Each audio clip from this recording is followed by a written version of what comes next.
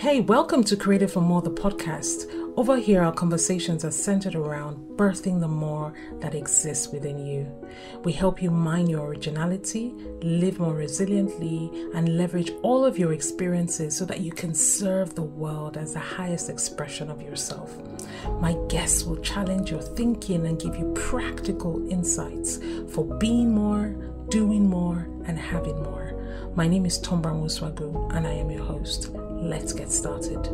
Hello, and welcome. Welcome to today's installment of Created for More, the podcast. Boop, boop, boop, boop.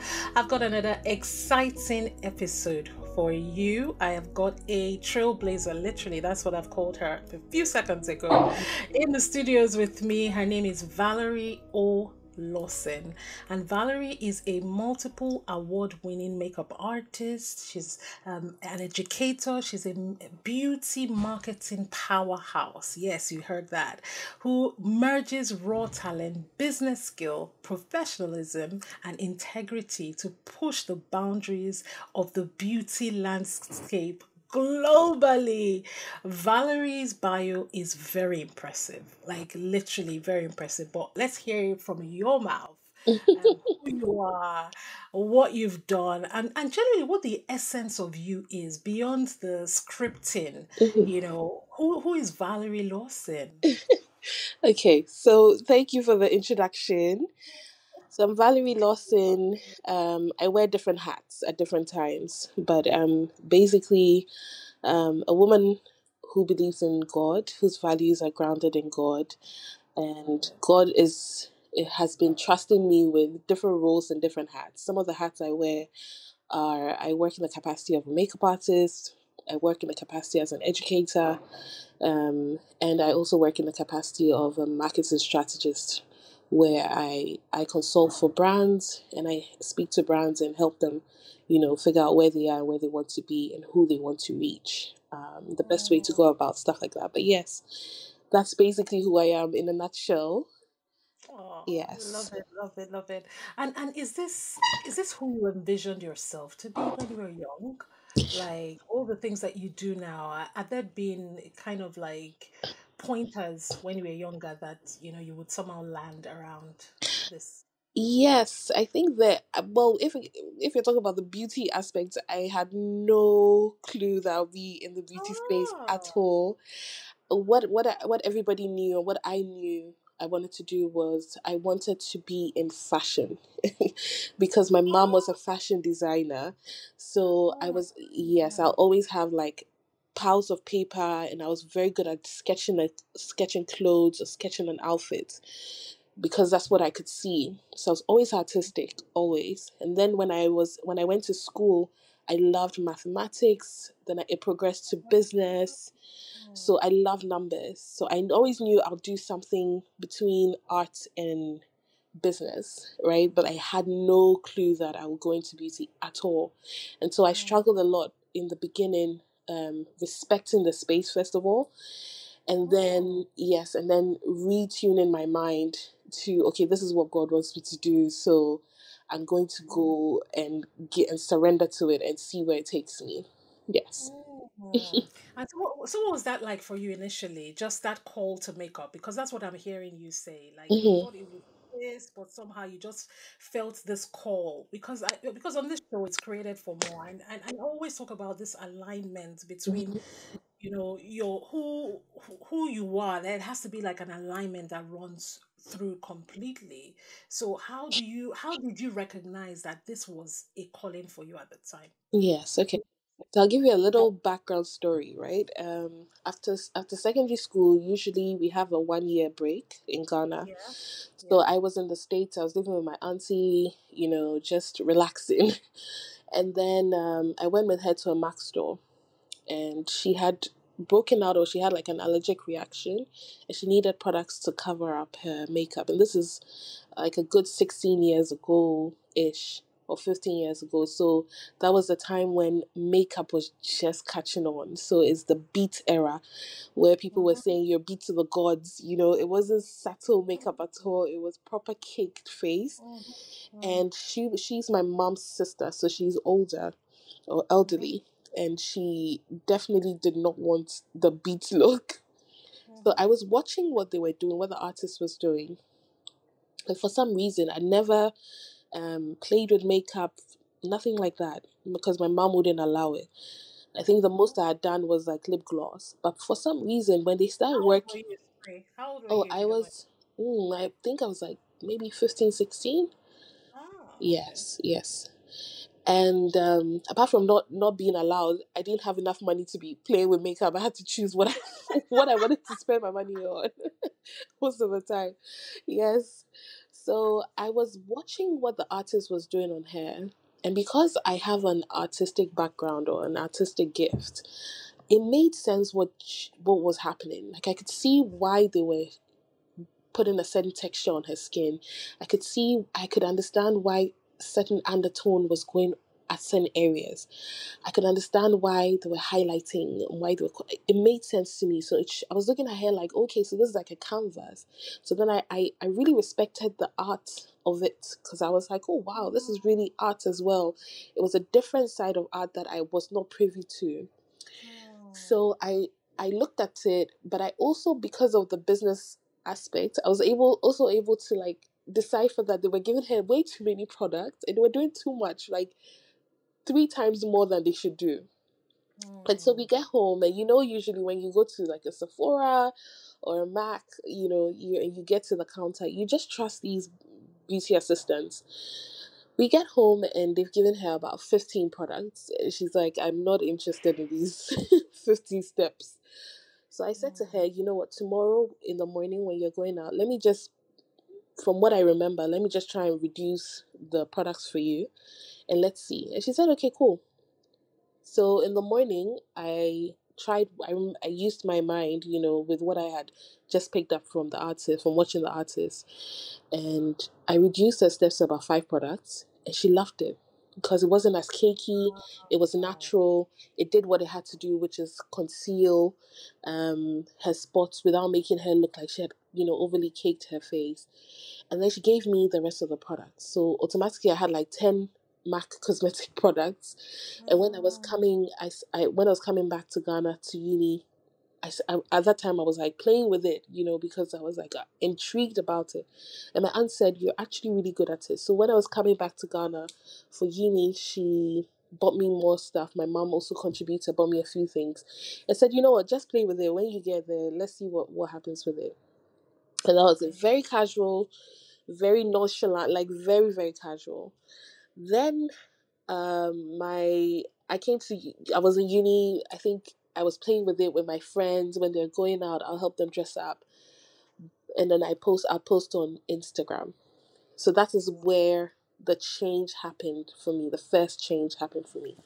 Instagram had just come on, and everybody was hopping onto it, right? And my brother, I remember my brother was the one who explained to me that it was like a photo album online. It was not as commercial as it is now at all.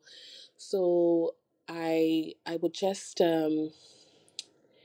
post whatever. So from food to makeup to my friends, all of that. And then Printex, which is a wax print company, reached out to me. Somebody from Printex reached out and said, hey, are you a makeup artist? I said, no, I'm not a makeup artist. I'm a business school student. I'm not a makeup artist. And they said, okay, thank you so much. They called the next day and they said, hey, we're not able to find someone, but we're pressed with time and we really appreciate if you can work on models for us for a campaign. And I said, okay, I think I can do something, but I'm just letting you know, I'm not a professional makeup artist. And then the lady said, I think you can do it. And I think she was going to be in trouble if she didn't find someone. So she was pushing me. So I said, okay, cool. They paid me close to nothing. I had 10 models to work on. I had so many people to work on. But then because I was not in my head a makeup artist, I did the most simple, natural makeup. And that's what set me apart. Because remember when that era where everybody was doing full caked makeup. So that is where my journey as an artist started. Yes. And you're asking, at what point did I realize that it was a calling, or it was what God wanted me Yes. to do. Yeah. Yes, it wasn't even at that point. It was about 2 years later when I dabbled in it and I was making some decent money. I was in marketing class and they asked us to create a company or reach out to a company and apply certain principles and skills that they were teaching us in marketing class and business school. And all the companies I was reaching out to were saying, no, no, no, they don't have time, because you're a uni girl, they just don't take you seriously. And so my friend, who's my friend, is still my friend now, she said to me, who was in my who was in my group, she said to me, Valerie, you have something, so maybe let's just use it because we don't even have that much time.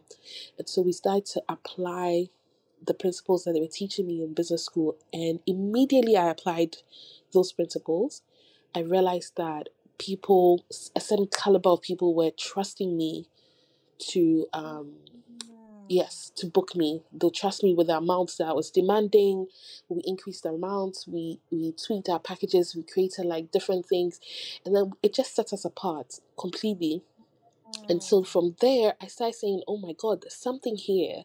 Because that kind of money, I wasn't seeing it at all. My father was not giving me that kind of allowance, And so it was my first rush at like, okay, there's something here for me. And in that time, I was also seeking God. So I was praying a lot. I was asking questions, and He would speak to me in the moment, and say, I heard so many times that trust, where I'm putting you, and God will always tell me that even if He tells me to wash, I'm sorry to say that on your podcast, but even if He tells me to wash underwear for somebody, I should be Wow. diligent in it. I should be diligent in it, and He will set me apart. So I just said, okay, listen, I'm gonna trust God. Everybody wants me to go and be a banker, and they want you to do That's this, the and thing. I know the pressure of African yes, parents yeah, and all that. yes. So that's basically how it started, and that's how I decided that after school I wasn't going to go into anything else. I've only done makeup my entire career, working life, and I decided I was just going to focus and and work and then apply myself in this space. Yes. I absolutely love it. And a couple of things that I think are worth highlighting. You talked about how your auntie and your mom bought you a few products at Yes. that point where they realized that there was something special, that you had a unique Mhm. gift, Mhm. you know. And I think it's very instructive Mhm. as to, how we should support people when we see a spark, because Yeah. most times, imagine if that had been diminished. Imagine if they had said, oh, this is normal, Yes. and you didn't have that opportunity to be playing around, and eventually then obviously started the Instagram page. you Mhm. would Maybe you would have still been discovered though, but it might have taken longer. Long time. Yes. Yes. And there is something about an appointed time. There was just, you needed to have gone through that place to be in that exact position to have Yes. been covered. And from there, everything else then just aligns. Yes. Yes. I love it. I love it. Yeah. And I love when you talk about just that point of distinction.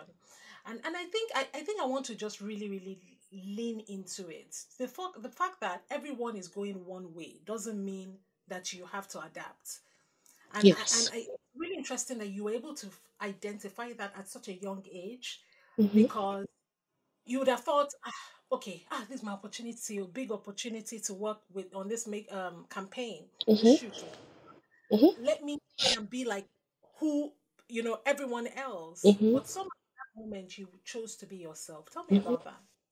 Yes. So, I think what has been helping me, or what helps me in my life, and I've had this since I was young, is um, I'm okay alone. Like, I have no issues being alone. I love solitude. I love just being like a recluse. And so this like spotlight life is not my thing. I'm not that girl. So I feel like when you're okay with yourself at whatever age, and I wish people have that or develop that younger, because the opportunities come younger and the risks come you're faced with like different risks that you can take that will set you apart. But what I've noticed is a lot of people need validation from other people to move, right? So I feel Yes. like, yes, I Yes. feel like when I'm in solitude, or when not I'm not seeking people's opinions, or I'm not in the midst of human beings and all their opinions, I thrive better, right? It gives you courage because you're only hearing from one person, yourself and God. And if you are hearing from God and you're consecrating yourself a lot more to God, you're hearing his voice louder than whatever you're hearing in your head, right? And if you're feeding yourself with like the word, and I had mentioned that in that time, for some reason, I was super hungry for God.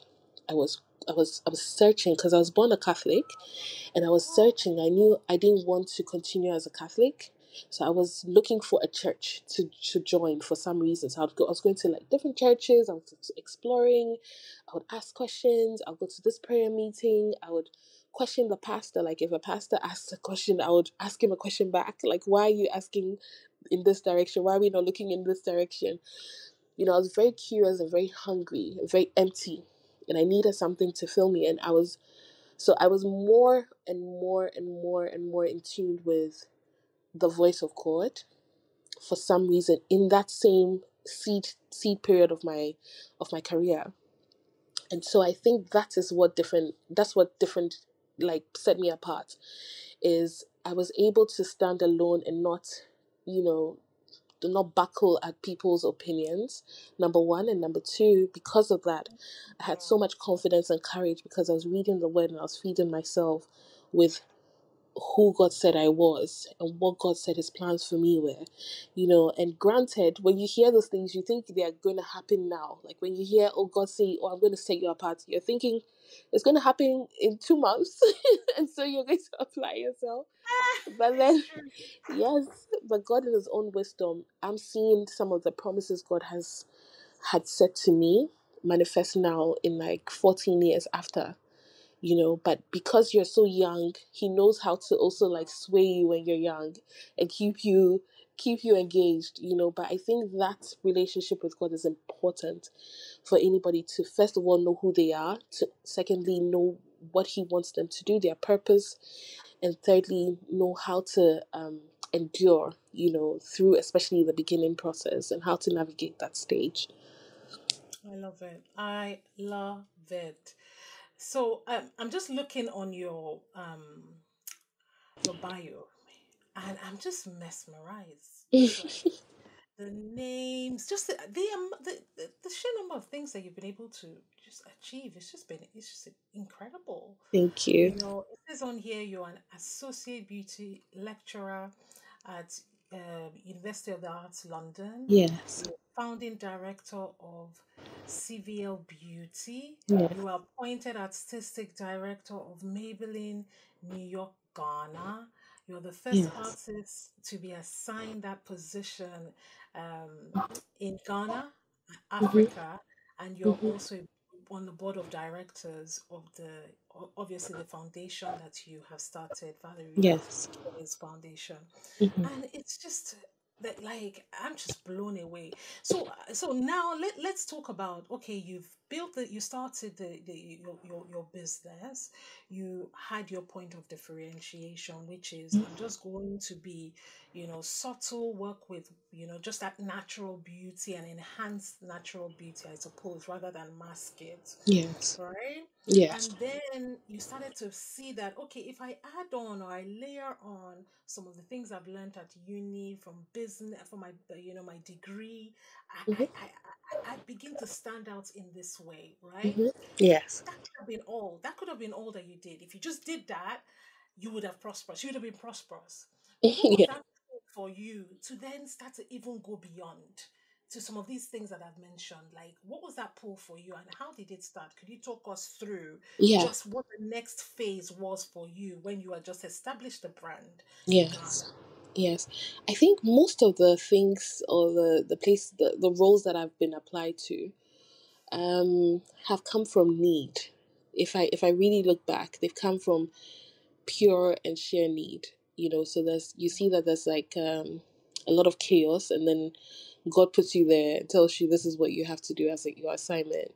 So CVL Beauty is my brand. It's a tools and accessories brand, and it was developed from need, because at the time, this is about 7 or 8 years ago, I had started to give back. And well, what I decided to do after applying, the business skills and seeing that just training myself or applying new skills set me apart. I wanted to be really, really, really established as a makeup artist. So I had decided that I was going to train every year from somebody. So even if it was going to Nigeria, I was going to go to Brazil, I was going to go to America, I was going to go to wherever I had to go, South Africa, to learn something new and enhance my skill, network, learn from people outside of my little world and bubble, and what I had known. I knew it was going to set me apart. So I decided to do that. But what I decided as well was, I knew how expensive it was to travel, book your own ticket, like book the person, get one-on-one training.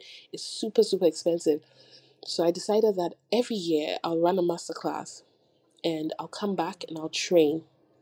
So based on who I meet, if I go to Nigeria, I'll speak to a Nigerian artist, and that year we'll bring them back into Ghana, just to give people the opportunity to network and to create community, right? So I decided that I was going to do that, and I started doing that. And just from talking to makeup artists, once you're in community and you have access to a group of people who are in an industry. At that time, we didn't know it was anything called industry, because we're all like kind of figuring it out. It wasn't as a good, like, an established industry yet, but that's what it was. Now that I'm looking back. And so once we're in front of people who were in an industry with community, I was hearing the same complaints all the time. So the main complaint was we didn't have access to retail products, or retailers, and we didn't have access to affordable makeup tools and accessories. We had access to, at the time, MAC Cosmetics had come into Ghana. People were bringing, all these fancy brands. But to be honest, the tools and accessories aspect of makeup does not have to be a branded, like a super expensive, part. Yes. And so I decided that, okay, we're going to make it affordable. We're going to make it in a way that it wasn't as expensive as a MAC Cosmetics. Because if we were going to get a MAC Cosmetics brush set, you're going to be paying about, let's just say, like $600. Let's say if you're going to get like a professional set and get extra quantities. But what I wanted to do was kind of cut that into 10%. So you should be able to pay. You should be able to get the same or even better quality, and pay 10% of that from a Ghanaian brand. Yes. So that was my goal. Was I wanted to cut that down, and when I looked at the numbers, I realized that it could be done. So I started speaking. I went to China. I started speaking to different manufacturers and different people, and we put out the first one. It was a good. I think the first release was really good. The second release was not that great, and then I took a year off to actually design, like, and not just stick my label on products. Actually design and go back and forth with like manufacturers and different people to make sure that I got it to the specification of an artist, and that's how it started. So it all these roles have come from need, and it comes from actually listening to people, because people are consistently complaining or telling you what their problem is, or telling you what their issue is. But if I had also just gone straight into complain, I'm also singing along, then I will not be the one listening, and I'll not be the one with the light bulb, going off. So I think that is where, in producing or being called to apply myself in different roles, I think that's where it set me apart, right? But all of those things come also with with the negatives. It's like you're the first to do things, and so the risk is higher. You can't see beyond a certain thing. or a certain path if you're the first person to embark on it.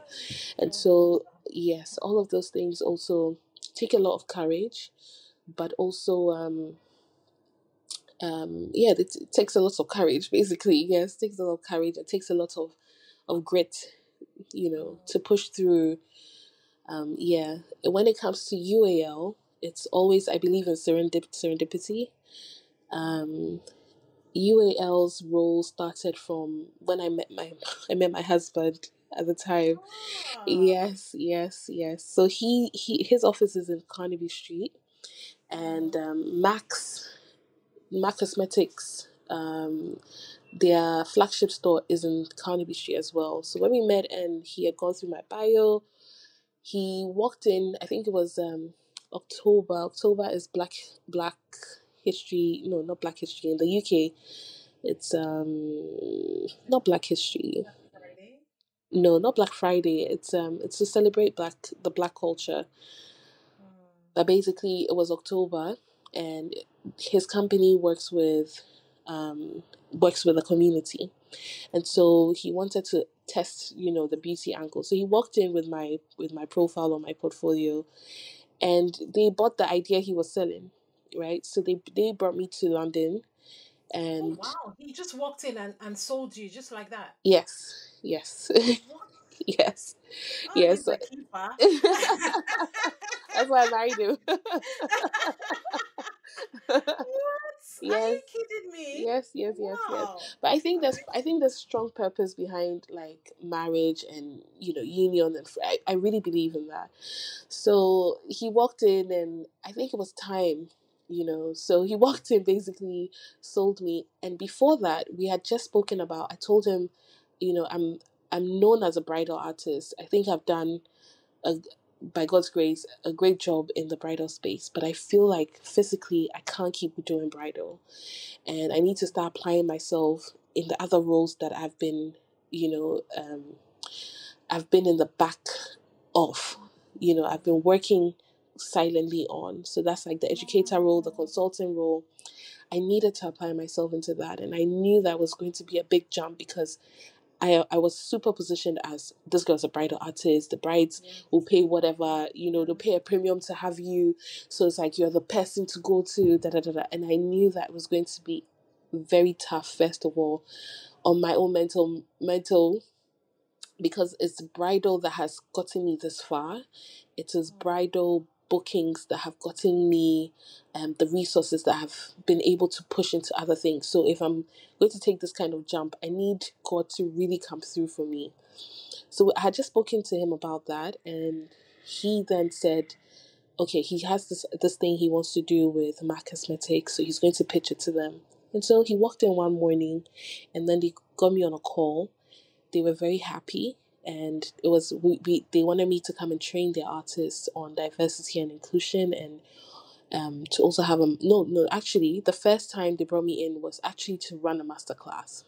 So I got in, we ran the masterclass. It was a sold out class and that was mind blowing to me because I hadn't been to London at the time. It was my first time in London. I didn't even know. I'm just completely blown away as you're speaking, and my mind is just like, I don't get this. Yes. You're telling me that you were you were being imported. Yes. Because yes, imported from Ghana to the UK. Yes. To come and teach a sold out master class. Yes. At the Mac flagship store. Yes. Like, are you being serious? I'm being 100%, 100% serious. So even things like that is even possible. Like you would think that one, the expertise will be here in country, in organization, and if at all, hey, who would think that? And it talks about positioning. It talks about being able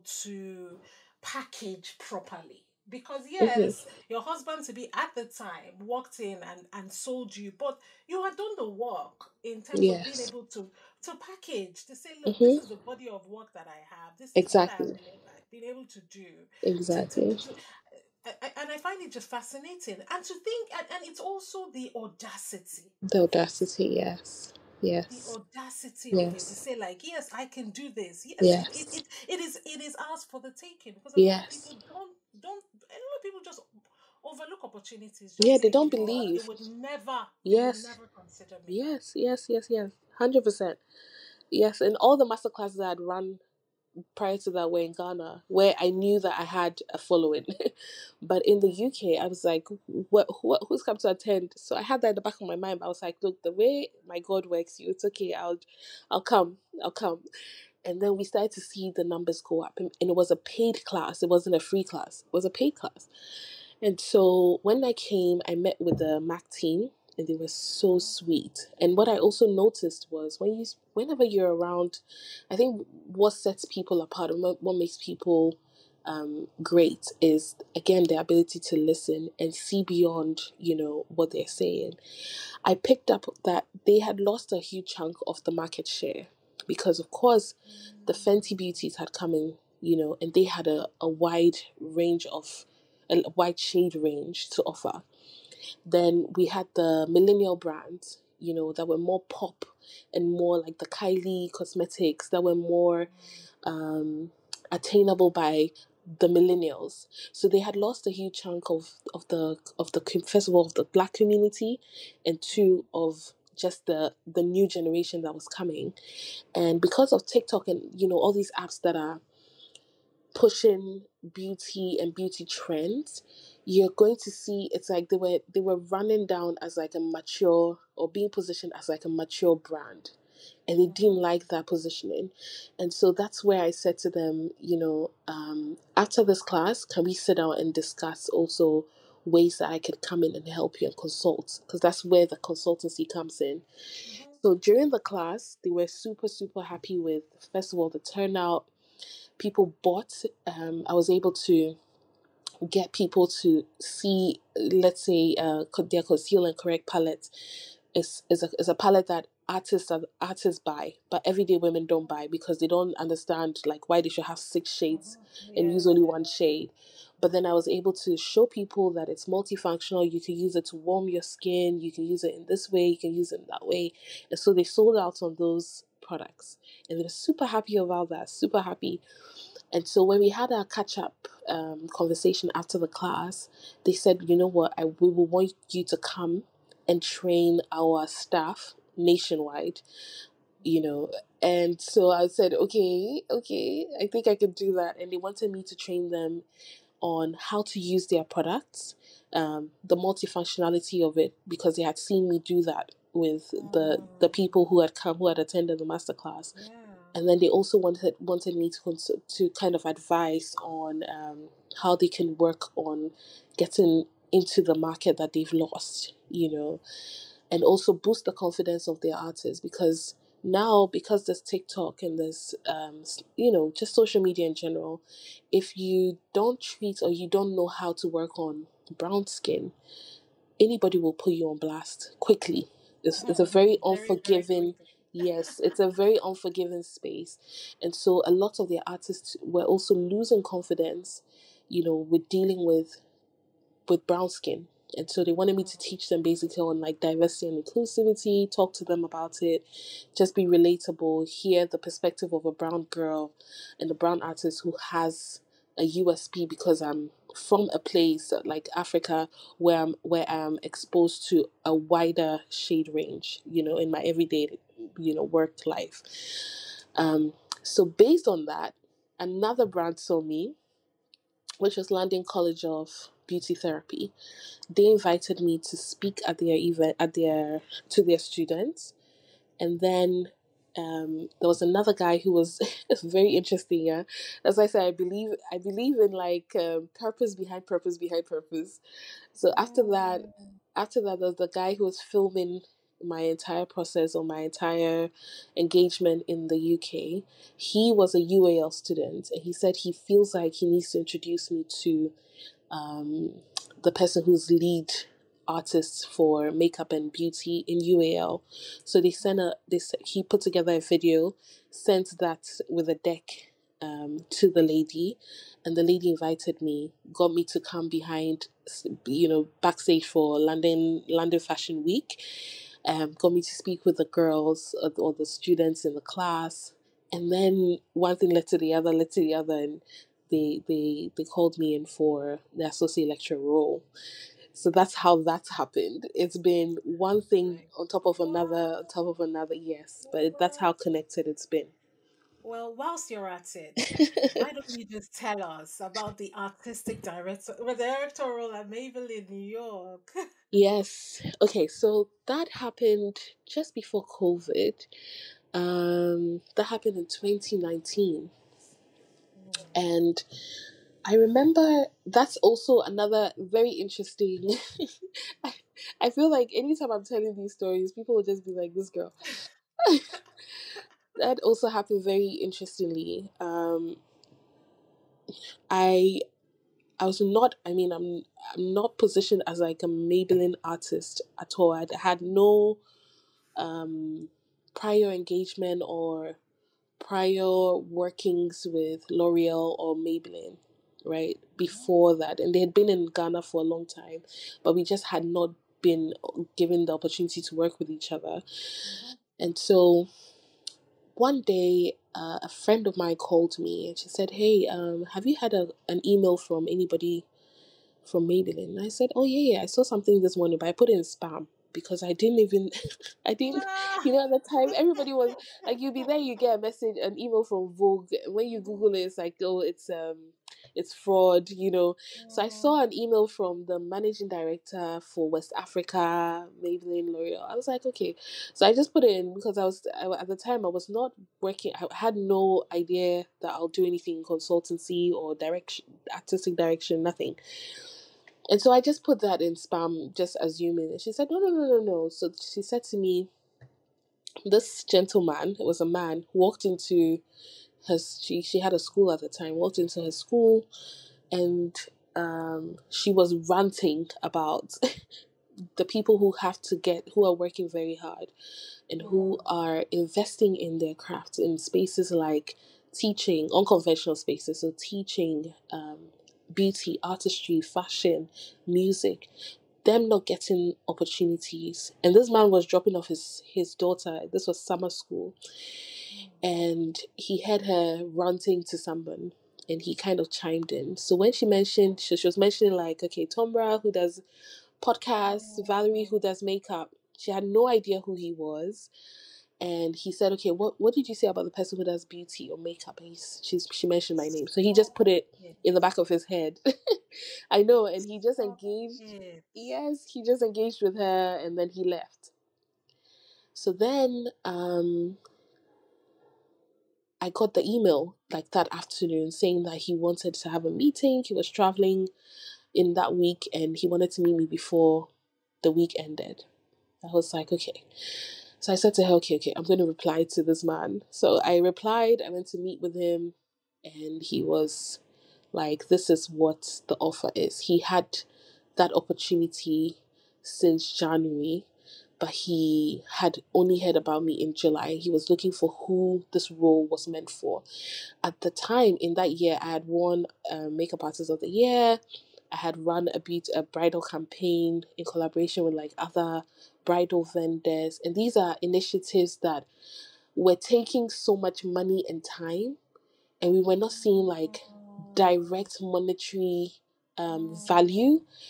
But all of a sudden, it was opening certain doors because people were realizing that I'm not just a makeup artist. I could actually artistically direct a campaign, which is not even how I was looking at anything.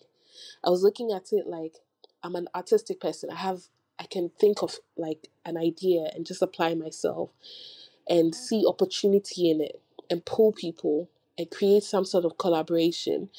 But I didn't understand that that was a whole role on its own. And so that when he did his research, those were the things that were coming up. And he was like, this is the person that I've been looking for the past 5 months. Yes. And so, yes. And that was how that came about. Truly, that's literally the story of the artistic role. And I think that really spoke to me that year because it was just out of nowhere. I didn't even know it was going to be the first appointment. I didn't know anything about, all the things around it, and after COVID, after that year, COVID hit. We all didn't have a clue. And we realized that they needed somebody, in hindsight, to be the middle person between the brand and the people. And I was able to play that role because I was now positioned as that.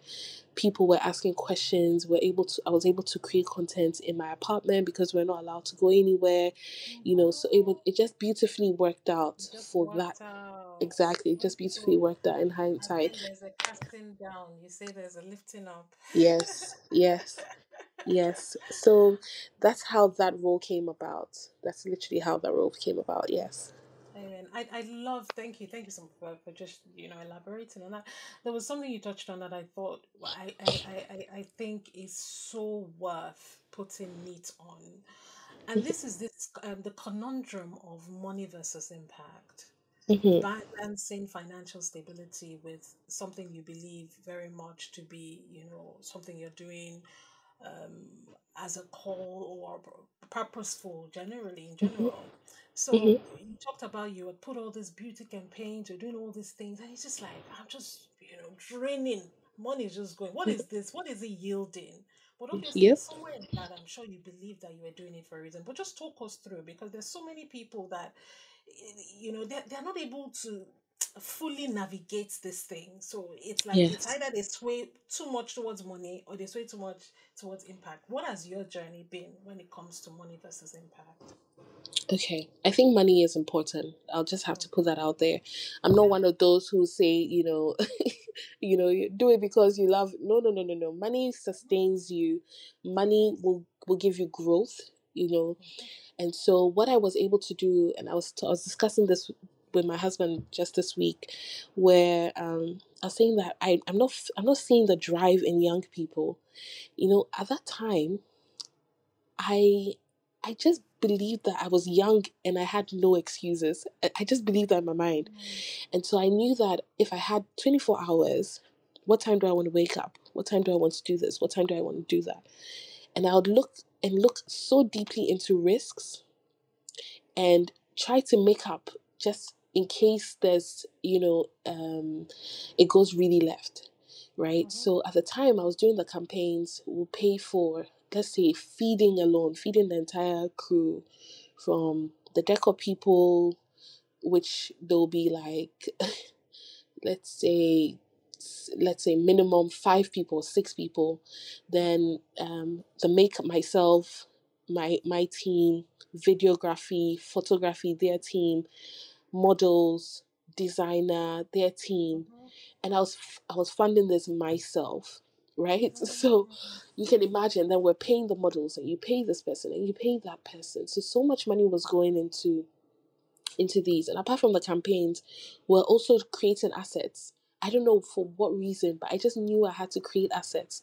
And it wasn't a thing as it is now. So a lot of people, if you go down, when there was IGTV, you see that I had so much engagement as well, because it was something that a lot of people were not doing. But on the other side, I was making up for that by working more jobs because I knew how much was coming out. I couldn't just leave it to chance.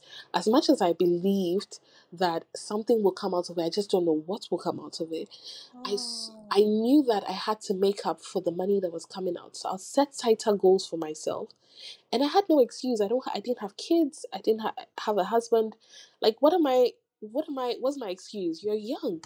And that's what I think is lacking now. And it makes me so sad, because it's just a matter of applying yourself. I say this all the time to my team. Like, it's just a matter of applying yourself. When you don't have these quote unquote hindrances, or these responsibilities, it frees up your time.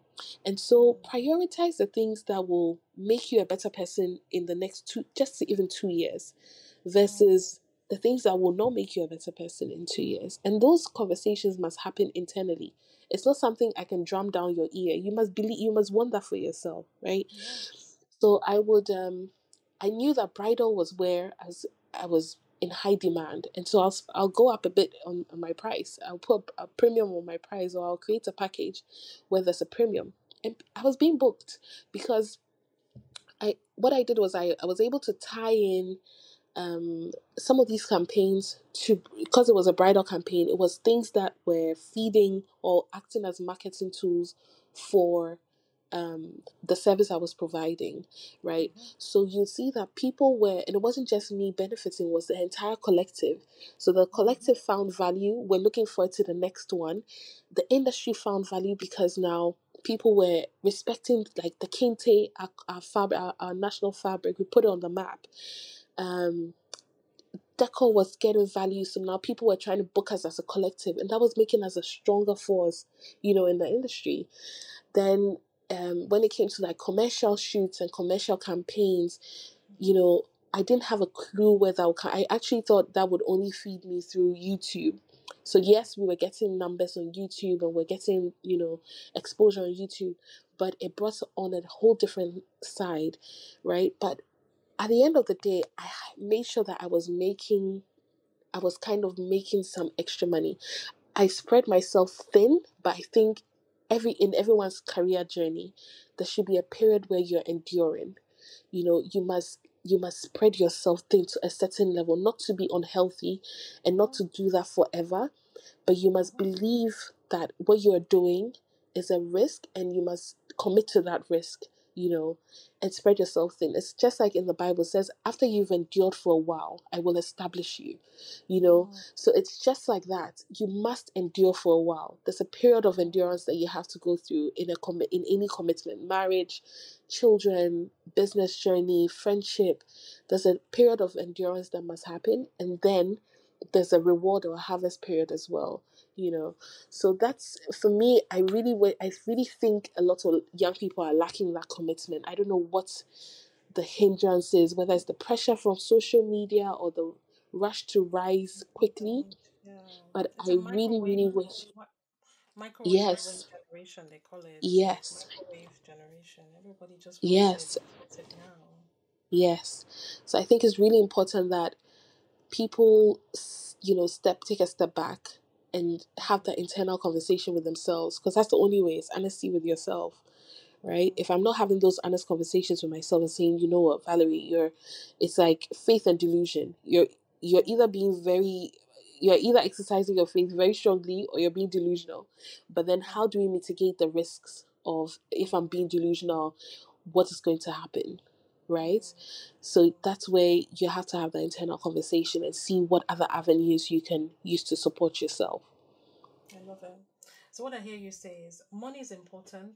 So Mm-hmm. you look at the parts of you looked at the parts of your business where you could charge a premium. So you got money from Mm-hmm. that, and then you invested, parts of that into the other areas that were important to you from an income Yes. perspective. Is that what you're saying? Yes. Yes, 100%. And if you look at that now, if you look at the parts that I invested from bridal, those are the parts that are sustaining us now. Yes, those are the parts that are sustaining us now, because bridal takes so much time and energy and effort, and I'm weaning out of bridal. But if you look at that now, if God hadn't instructed me to do that, I wasn't obedient to do that, I didn't endure in those times when I didn't fully understand and fully see a picture and fully see, what the harvest would be, I would have completely missed this period, because nothing would have been seeded, So it was like in my peak in one role, I was also in my baby season in another role. So that peak had to feed the baby season, if that makes sense. So good. Yes. So good. So good. I love that. That's quotable. Pick at feed Yeah. the babies in another role.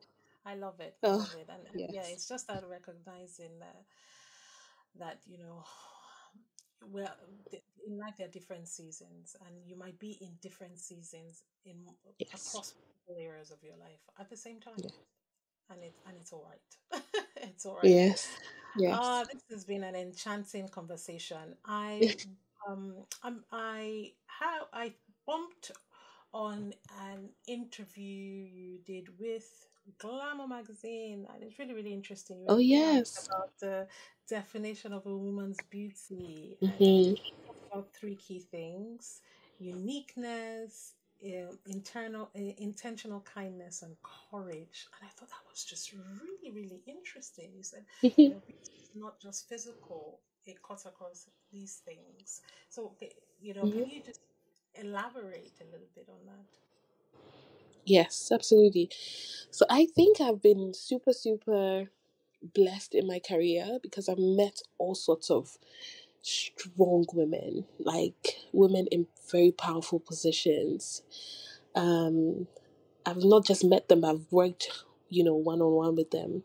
And the unique thing about being a makeup artist is you meet the woman, in the one who comes to sit in your chairs is the woman, and then you prepare them for the role they are going to, be paraded for. So, for instance, this year, I worked on the Vice President of America, Kamala Harris, while she was in Ghana, and I met the woman. So we're talking about, woman stuff. Just no politics, no gimmicks, no nothing. Just Mm. plain woman to woman, because you're so close to the person. And then you meet the woman. All the strong personalities I've met in my career that I've worked with, you go through all the security, you go through all the very intimidating things you have to go through as an artist who's coming to them, and then when they meet you and the vibe is right, um, you just meet up, like most of the time, the most humble, beautiful souls, and it leaves such a lasting impression. So for me, based on my experience meeting some of these women, I know that these are some of the most beautiful, beautiful human beings I've ever met. So to me, it's not about like beauty standards and your eyes have to be a certain dimension. Like I saw, they said Gigi Hadid was the most beautiful woman in the world, and then they had put all sorts of dimensions on her eye, her nose ratio to her lip. I was like, what are we even doing, as a society? But it's really about how beautiful you are to another person, like how from within, right? Yes, outside is nice and what I do enhances outside, but I've also met some very beautiful, pretty girls who I personally would never want to meet again or work with because I didn't enjoy the experience with them, right? So how do you make people feel? How comfortable do you make people feel? How kind are you? How does your integrity work? What are your values? You know, that to me is what beauty is all about. I love it. I love it. What do you think, just off the back of that, I feel like I want to tag a question on just really quickly. What do you think holds women back the most? You've sat, there have been so many women who've been sat on your chair. So if anybody knows women, it's you. Yes, yes, yes. I work with women. I work for women. Women work with me. I know. I know. Okay. Um, I really think hmm, I think it's an identity issue. I think it's an identity issue that holds women back.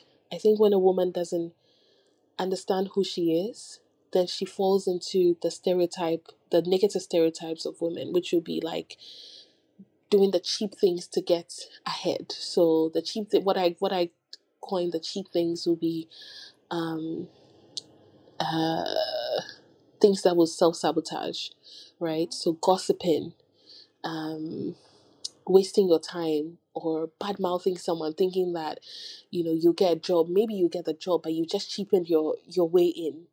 So it's anything. I don't believe anyone can sabotage you to the point where it cripples you. No, I think what breaks people, what holds people back, is things that they can control, right? So I think it's really an identity thing, and if you don't pull yourself back, especially in our industry, where it can look very, very like just talent and not business and not serious, like there's purpose behind beauty, people can just look at it as a vain thing, you can end up playing a very cheap game, and when you do that, one, you waste your time, two, you're not humble, because you think, you're like, things that are going to certain people should come to you. You stop just being silly in your mind, and just small-mindedness. Yes, you just start being very small-minded. And so I really think identity, and just once people are able to seclude themselves from the cliques and the group chats and the opinions of people, and just look at things objectively and look at the bigger picture, though the bigger picture will always bring you back into like reality, instead of the little games that women play, but women are so blessed. I think we can clearly see that we're in an era where women have been super empowered. It's like a wave, a spiritual wave has been, or a door has been opened for women, where there's so much that women have access to.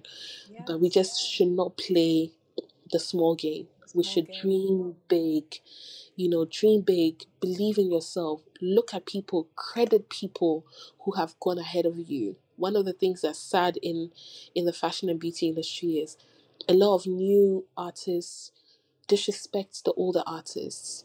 But then it's the most unfortunate thing you could ever do, because in any industry, whether it's the religious industries or the beauty, any industry at all, the people who have gone ahead of you have experience, and that's something you're lacking. And if you don't honor those people, you don't, you think, you can come in and you will do better automatically. It's like spiritually, you kind of cut yourself short, right? So you have to honor the people who have opened certain doors. And that's something that just learning these principles and these cultures, and making it a part of us as an industry is super important, and yeah, I think that's it. Just so I'm not rambling. No, so good. There was something you said that so powerful.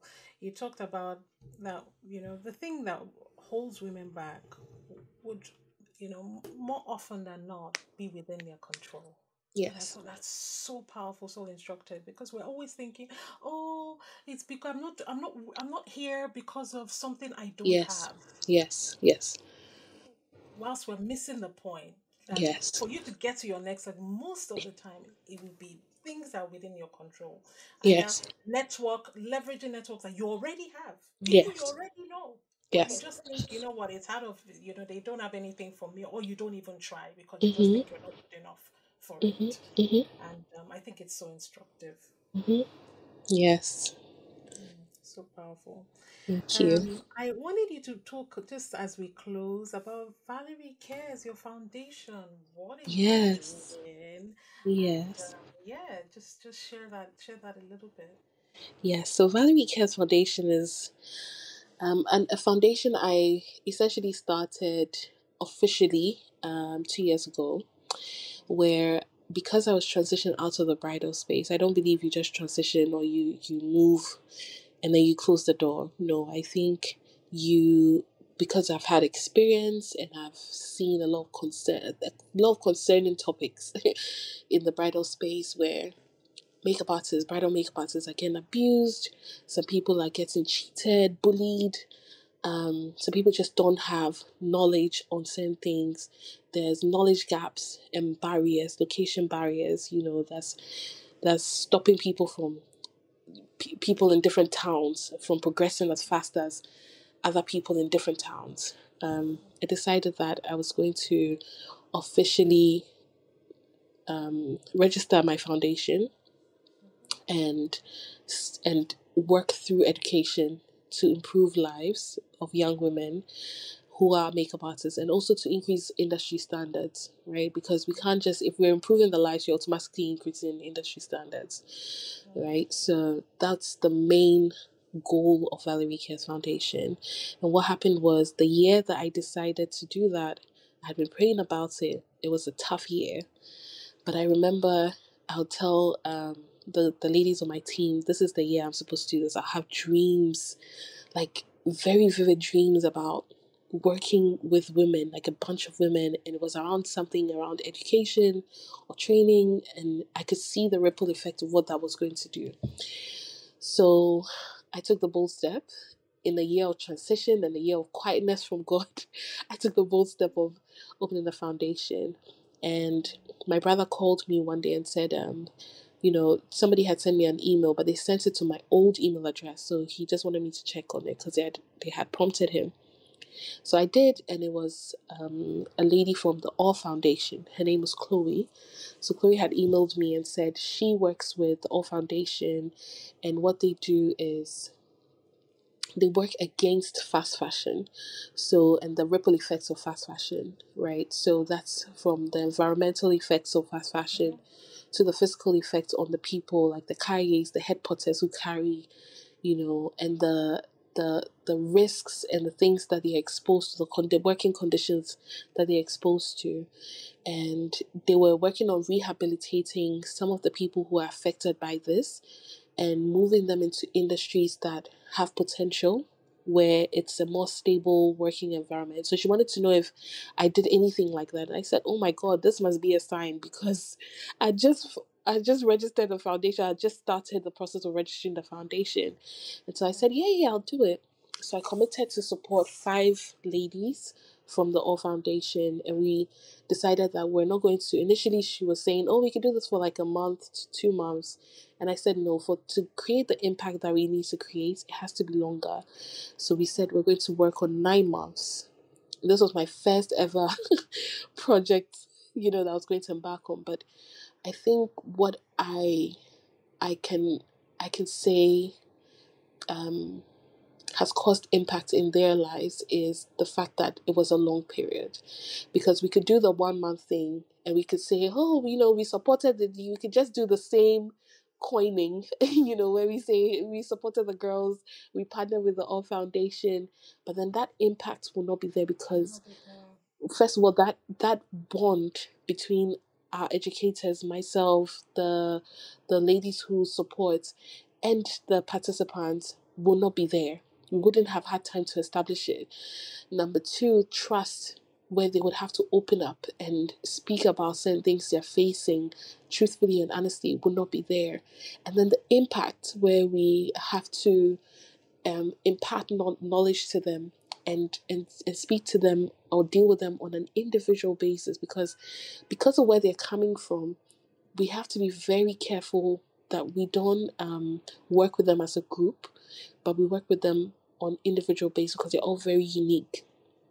So I remember the first time I spoke with those ladies who wanted to work with me, they were just super excited and shy, and they said, I asked them, how do you dream, or what do you dream of? Like, at the end of this, by next year, what do you want to do? And all of them just said they want money for the week. That was their basic goal. They had, I kept probing, like, what do you not want, like, if I say a house, they'll be like, hey, once, like, what do you want? What I wanted was for them to come back into their minds of dreaming, because it's dreaming that probes vision, right? And it's dreaming that keeps you encouraged. So I have a dream. I want to do this in the next 2 years. And so I'm going to work towards that. Those are the things that keep me going. But I realized that they were not dreaming, because they had a basic need to fulfill that they were not fulfilling. And so that was keeping them, like, as prisoners, just working in this horrible environment, exposing them to deadly things, rape, abuse, all of these things. And so I decided that, okay, at the end of this, even if they don't become makeup artists, I just want to know that these people are dreaming, and I've been able to spark something in them. At the end of their program, which was in April, I believe, this year, we spoke with them, and to our amazement, we myself and my foundation and the All Foundation, we were supporting them with stipends, and one of them has been able to buy land in the north. What? Yes, one of them has been able to buy land in the north, and she wants to retail makeup products. Then another one of them is saying that she's put a down payment on a house or something she wants to build, or land that she wants to build. And so you can see the dream happen, and then you can see the work put in. You can see the work put in towards the dream, and then you can see the community value. So someone like that is going back to the north and is going back to retail, which is going to create jobs for her and her family. So you see a change in trajectory of their lives. And that made me so proud, because that is the goal of what we're doing. We're not trying to get people to just become makeup artists. We want to open up different channels in the beauty ecosystem where value can be created and lives can be changed. But we want it to happen organically. We don't want to stifle anybody. So whilst we're teaching about knowledge and skill, you might not apply it as an artist, but you apply it as a retailer. You might end up applying it as an educator. You might end up applying it as a manufacturer. So that is the goal. That's what basically the foundation is about. And after that, I was like, okay, what am I going to do next? And in July, or in August actually last year, I got an email from MasterCard Foundation where they wanted to meet with industry leaders in the creative space, because what they were doing was supporting a lot of the agricultural entrepreneurs, but they wanted to explore the creative space. And their goal was to start exploring the creative space in 2024. But they met with myself and Aisha from Christy Brown. And after speaking with them, they decided that they were going to support the foundation because it was something that was already running. And so they decided to help to support us to scale, or to partner with us to scale up from the 5 people that I was working with. And I was working with a vulnerable community, which was the KIAs, to young women in the beauty industry who just cannot afford the lengthy training. If we were to put a value on it, they usually would not be able to afford it, or have access to it. So they decided to support that and scale that to 100 ladies. So this year, that's what the project is about. We're supporting 60 ladies under the upskilling project, and then 40 ladies under the master classes, the nationwide master classes projects. That's what it's about. Yes. Valerie, you're an institution. we're, we're getting there. You're an institution. Like, seriously. We're I getting love there. how there's a central theme that runs through everything you Mhm. said. You know, it's literally, I was there, somebody reached out. We've heard Mhm. how many emails, somebody just reached out, Yes. somebody sent this. Mhm. And it speaks to the preparedness of yourself, just your personal brand, the strength of your personal brand. So Mhm. if you had to give 3, you know, top tips Mhm. for building a personal brand that is magnetic, Yes. what would they be? Okay. I can't talk about top tips without talking about God, because my entire value system is built around God. And when I was looking for God, one thing I said to God was, I don't want to be the cliched Christian. I want him to teach me so I can teach people, and I don't want to just, copy and paste what's going around. And so I want him to be as practical to me as practical to my business, because that's what I was experiencing in my life, or that was my journey. It was all I had was my business. And the 3 things that I remember or that I stand on are identity. Make sure that my identity is not changing. Like, I should know who I am and whose I am, right? So as a young entrepreneur, woman or man, you should know who you are. Who are you beyond the applause? Who are you? What is your value system? Something must anchor your value system, right? And must anchor how you identify as yourself. There's a whole lot of conversation around identity, but is it real identity where it's internal and you know for sure it's truth that this is who you are, right? Those are things that nobody can touch and nobody can see, and those are the things that will guide you, right? Then there's perception. perception, and perspective. So the three is identity, perception, perspective. Anything, and I let me just speak on identity and end there. The main things that play around all these three anchor words will be like courage, grit, tenacity, yes, faith. However, the the fraud boy also plays on those words. So I'm not big on those words. You know what I mean? Like the fraud boy is very courageous because who's going to tell me to lie in a coffin? Right? Who's going to tell you to kill like your mother or your father? It's very courageous. It's very, the enduring. Is it fraud boy or fraud? What was that No, word? like a fraud boy, or like somebody Fraud boy. who is going to do something spiritual to get ahead in life, or or do something bad, like taking a bad Yeah, like approach in to. Nigeria we call it Yahoo, Yahoo, Yahoo, Yahoo. Exactly, Oh my exactly, exactly. All of those people, like, all of those They are routes, also courageous. I love they're that. So also very true. courageous. So They also true. have a goal. They also have they are also very disciplined, because if you even hear the thing, the rules they have to abide by, it takes a lot of discipline. It takes a lot of faith in what they want to achieve. So I can say all of those things, but I don't want to dwell on those topics or principles. I think what we need to work on individually and together is our identity, our perception, and our perspective. If we're able to fix our identity, right, you look at yourself differently, you carry yourself differently. If I know that I have so much, I am supposed to be an educator, I'm supposed to do this, I will start to prepare for those roles. So you start to walk it before you start to manifest it. Right? Then if you look at perception, how do you treat other people? How do you see certain situations?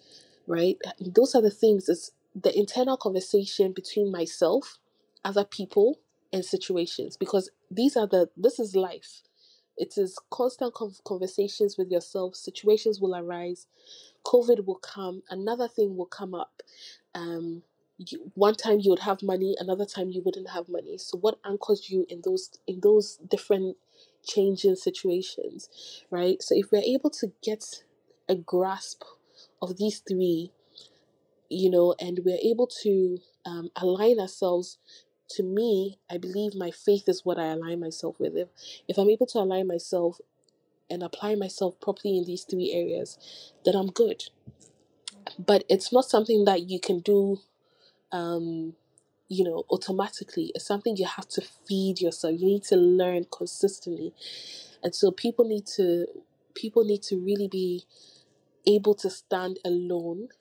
And I think in this era is a little difficult for people, but I really want to urge people to have more solitude, have more time with God, build a real relationship with God so He can teach you. Because there are real treasures, like real things that He's going to teach you about yourself first, and then about other people, and then about situations, and there's always a bigger picture, but for you to get to that bigger picture, identity needs to be fixed. And that's that's what I find is the main gap or problem, in our society. So good. Identity, perspective, perception. Is that what you said? Yes, yes. Love it. Love it. Valerie, this has been gold. Ah, Thank thank you. you so much. What a conversation. Ah, This was a whole meal, a whole feast.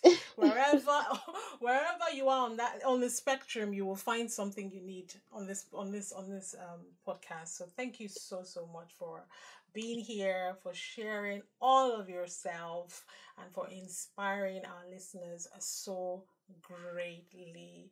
And my final question to you, what does yes. being created for more mean to you? Being created for more. Mm, I think that should be the theme of everyone's life. love it. Yeah, I agree.